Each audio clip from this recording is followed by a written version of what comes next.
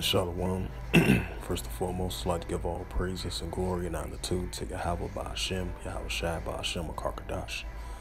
And the Heavenly Father, true name is Yahweh, and His unbegotten Son, by Hashem, and the name in Hamashiach Yahweh Shai.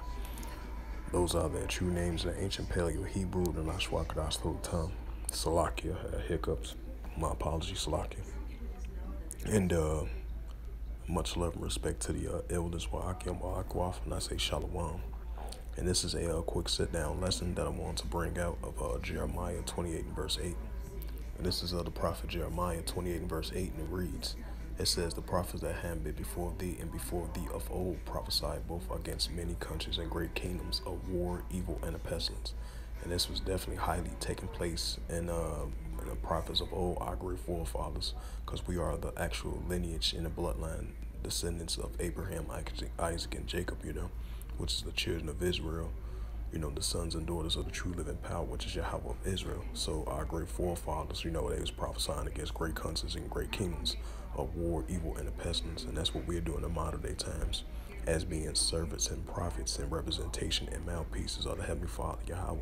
So the modern day prophets in these modern day times now are prophesying against great countries and great kingdoms of war, evil, and the pestilence, So we're definitely going to continue to see the increasing of these wars, evils, and the pestilence, because the Heavenly Father has made us a watchman unto the house of Israel, sound the alarm, blowing the trumpet, like it says in Joel 2 and verse 1, Ezekiel the 3rd chapter, and many more scriptures reference to that very important matter, So these wars, evils, and the pestilence is only going to continue to increase, because these are increasing biblical signs of the signs of the times that we are in. So the wars, evils, and the pestilence is only going to continue to increase. So with that, hopefully this quick little sit-down lesson that I just wanted to bring out of the prophet Jeremiah 28 verse 8.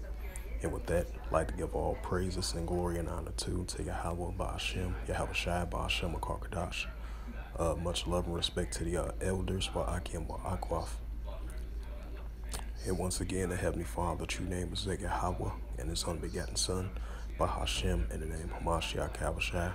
Those are their true names in the ancient Paleo Hebrew, the Lashwakadash, the whole tongue. Once again, much love and respect to the elders, Wa'akim, Wa'akwaf. And until next time, I will say Shalom.